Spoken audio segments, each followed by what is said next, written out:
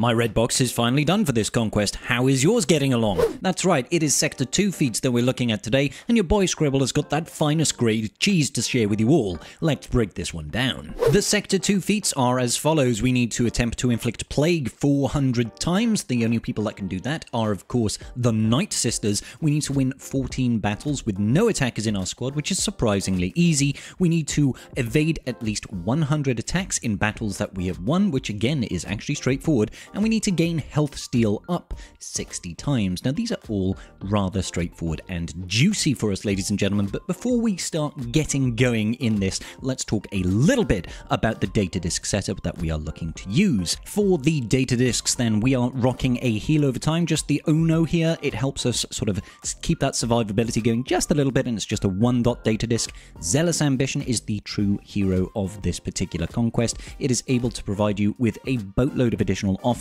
on your healers and supports. If you are using a healer and support and they've got, say, 100,000 health, you're adding, in this blue case, 54,400 offense to that character. It's rather a lot. Do recommend you pick up Zealous Ambition. Leader's Resolve is not necessary, but it is nice, pairs very well with Zealous Ambition. It gives us a bunch of additional stats for our leaders, works very, very well in all instances. Quickening is my personal favorite data disk of this set. It is just a 1-dot that adds additional speed and evasion to our characters, which is huge, and it will play in to the global or the sector feat here to evade attacks in which we win. So I'm rocking 3 of them right now, but honestly, if you've got like 4 or 5 quickening data disks, I'd quite happily get rid of Leader's Resolve and replace that with 3 additional quickenings just to give us boatloads of speed. It really helps us get out the door quickly. And then finally, I'm using an additional Entrenched here just for a little bit of extra survivability. What I would recommend is that if you do have a voluntary Vanguard data disk, make sure you pick that one up because it becomes very useful in one of the feats that we're going to talk about in just a moment. So, let's think about these feats then. What do we want to get done? Let's look at health steal up and evasion. That will be our first port of call. Now, you can do this battle on just about any node, but I like to try and find something that's got a little bit of longevity, a little bit of survivability. It's not great if you've got a bunch of Zealous Ambition for this because you don't really want your Visas Mar doing too much damage. So the team consists of a Palpatine lead, we're throwing in Thrawn, Mara Jade, we are throwing in GMY, and we're throwing in Visas Mar. The idea here is to control the enemy team, and then you're just going to go ahead and use Palp's second special and his basic, and GMY's ability to spread buffs. So Palp's second special here gives us health steal up. There we go, we've got 5 instances there. If we just basic, and we're back round. 10 instances. Let's basic, and then we can pass the turn over to someone like Visas Mar or GMY. We'll do an AoE here. That's 15 instances in total of health steal up. That's 20 instances of health steal up. Isn't this wonderful? I love it. There's no point in really using Fracture here. We're just going to be generating turn meter right now. One more turn with Palps. Oh, there we go. 25 instances of health steal up. 30 instances of health steal up. Now, we do have evasion here so that we can slowly, that's 35. We can slowly get the evasions. There we go. That's 2 evasions done there. I think we're on 35 health steals up at the moment. Now, if you go up against something like a Phoenix node or even the Mon Mothma node, you should be able to generate quite a lot of dodges here. 35 becomes, what, 40 health steal ups? We're looking rather strong at the moment. Unfortunately, Grandmaster Yoda over there doesn't have his AoE spread. I think we're on 35 instances of health steal up. That's 40. Lovely. Let's keep on going then. Come on now. So yeah, do this against a team that's incredibly tanky, something like a Mon Mothma or a Phoenix team, and you will absolutely fly by. I accidentally passed a GMY here, and then I do the hop. It was a silly setup. I should have just drawn it out just a little bit longer. But that gets you basically all of the health steal up, and maybe additionally some of the evasions that you need throughout the course of the battle. Really, really quick and easy to get this one done, guys. If you're looking to build up all of the health steal ups very, very quickly, you can use something like a Ray team. This is all about spreading mastery and letting the opponent gather enough turn meter so that we can actually evade a bunch of attacks. You'll be able to get all 100 evasions up in one go. Failing that, just keep on using teams like the Mara Jade Palp teams to spread foresight with your GMY, and that will easily let you build up as you progress through. This is just a one-stop shop for people that want to get it done.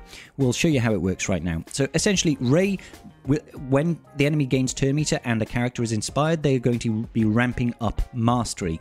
All of these characters here, apart from Hermit Yoda, are evasion mastery characters. So the more time that they evade, the more mastery that they gain, the more they're going to evade. You see, we've already got a couple of dodges there.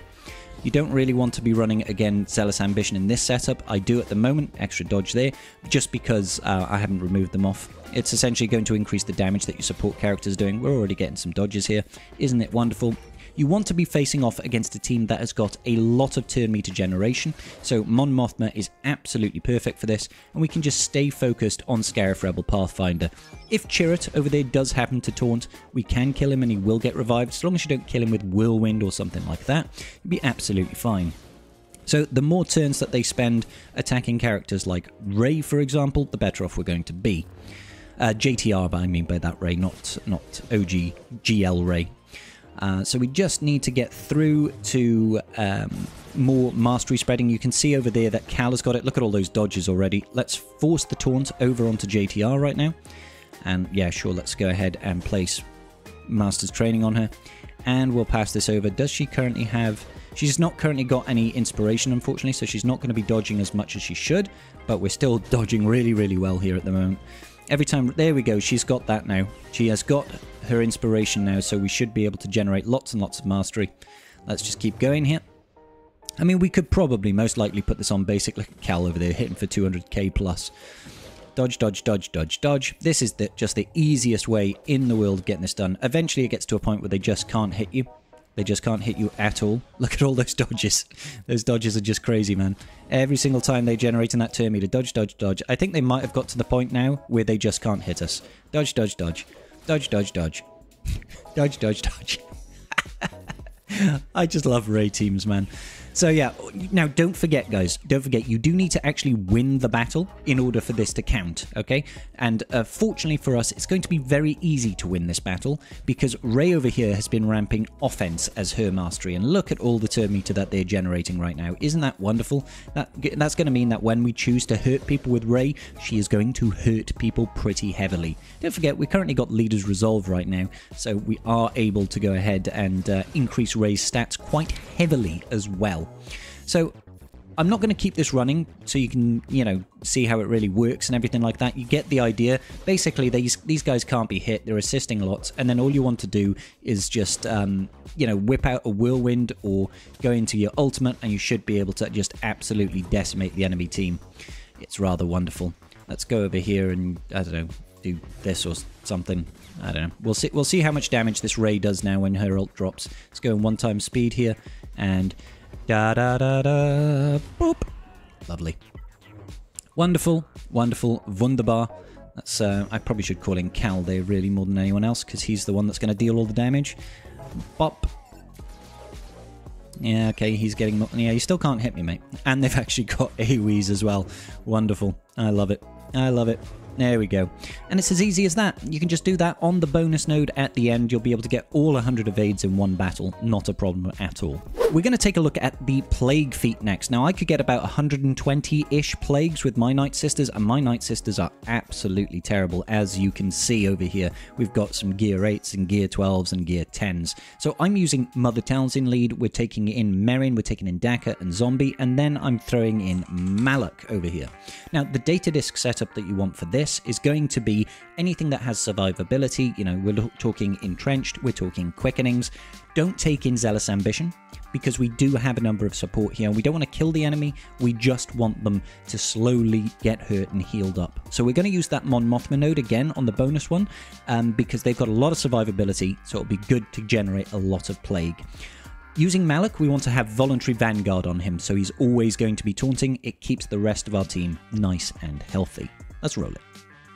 So it's very simple and straightforward. We've got Voluntary Vanguard there, forcing the taunt onto our Malak. We've got a bit of Entrenched going, and essentially under a Mother Talzing lead, whenever we try to use special attacks, there's a chance that we can apply Plague, which is wonderful. And essentially, all you do is you pretty much just go in and hit auto and have a good time, I guess. I mean, I'm just going to grab a sip of coffee over here.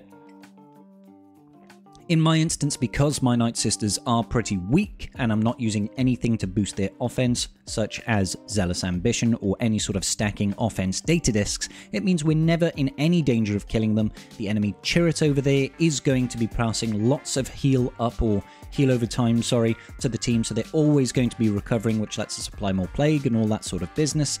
We're never going to kill them. If you want to kill someone, you just focus on Xaereth Rebel Pathfinder, as he will revive if he's got buffs, or the extra summoned unit.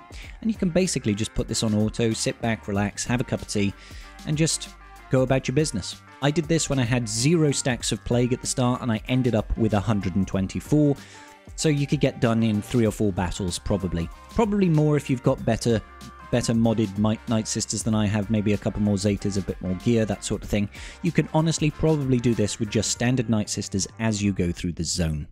Easy money, ladies and gentlemen. It'll also feed into, I believe, the no attackers feat. If you don't use someone like Asajj, you need to make sure that you're not using someone like her. Just throw in an additional support character, or potentially just going with Malak like this, and you won't trigger any of your attacker feats either. Wonderful business. So there you go, you can see we get to the last 20 seconds, everybody is still really healthy, everybody's still alive. Like I said, this got me about 124 plagues. Not a problem at all. So the last sector feat that we need to be thinking about is no attackers, and there's this bunch of teams that you can use no attackers for. In particular, if you're pairing it up with a bunch of Zealous Ambition, you can get lots and lots of real good work done with lots of these teams. So what I like to try and do is try to combine it with global feats for stuff like we need to win 40 battles with Galactic Republic. So something like this Padme team over here, which is using, you know, R2-D2, C-3PO, GMY, and GK over here. This is full Galactic Republic, and we've got support and support, so Zealous Ambition and support on Padme. Zealous Ambition means we're going to absolutely decimate over there. You've got Palpatine's Health Steal team here that has got no attackers in it as well. That can work very well. You've got no attackers on your Imp Troopers over here. Also, all of them are support units, so they'll do boatloads of damage. We won't look at the mini-boss nodes right now. You can use Trench. Trench does not belong on the bench, guys. Exercise your right to use Trench. Lots of support in this team as well, and you get a tank through GBA. Just lets you power through those feats. We've got the no attacker plagues that we just did. We've got no attackers with GL Leia. Lots and lots of teams can make this work, guys. You just got to try and flex it to the utmost on your roster. And then you can even use the Health Steal Up and Evasion team there from Rey. All of these characters are Evasion Mastery characters, and you'll be able to get some Health Steal Up just by going into that boss node at the end. Alright, okay, so I'm not going to show the battles for that, but we are going to take a look at the mini-boss and the main boss of Sector 2, just to make sure that we can clean up those feats without too many issues. The mini-boss is Imperial Troopers with Veers, and we need to do it with 5 surviving and with only dark side characters. Now, I don't need to do the dark side characters, and honestly, you won't need my help with that. Any sort of really good dark side team is going to be doing it. You know, taking your teams like your Darth Revan, taking your Afras, taking your Jabbas, taking your, you know, whatever dark side units that you've got. Go in with C Bane, you know, have some fun. I think you do actually have to have a full team though, so bear that in mind. We're going to do the 5 surviving one here, and this one is rather fun, and it will be no attackers as well. So we're going in with Dash Rendar 5s and then just random support characters, guys. With Zealous Ambition and Leader's Resolve, and maybe if you're running Vitality or something like that, you don't need it, and Quickening Data Discs to give us a lot of bunch of additional speed, your dash is going to go first, and when your dash goes first, he is going to open up a veritable can of whoop-ass on the enemy team. Just do a nice big AoE and people just melt. Isn't that wonderful? Isn't that wonderful? Now we've got Master's Training. I like to try and get rid of Piet first. Now they are going to revive, and you cannot prevent this revive. They do it 5 times, but honestly, with all the assists that I've got here, it's not like the enemy gets the chance to survive. They lose basically everybody before they take a turn, and then, you know, we're just going to see them off at the end. It's really funny. They have 5s doing no damage after everybody else is basically just one-tapping. Chopper there throwing rocks. 195,000 from dash there on a basic. And that lets you have 5 surviving. You could go in with a 501st team, guys, but honestly, I found that more fun. The boss node then, we're going up against a Qui-Gon Jinn team. We need to win with Cad Bane and Aurra Sing surviving, and we need to win without using any Jedi, Sith, or unaligned Force users. So we can get this feat done in one battle, but if you are struggling with this particular team, then I'd recommend you just go in with Jabba, Okay, Jabba can get this done in one battle. Just take in Cad Bane and Aurra Sing, and then take in the rest of your Hut Cartel that you happen to have, and it'll get it done no problem. But I'm not going to show you I'll just use Jabba, because I know a lot of you won't have Jabba. So instead, we'll do a standard Bounty Hunter team here for this.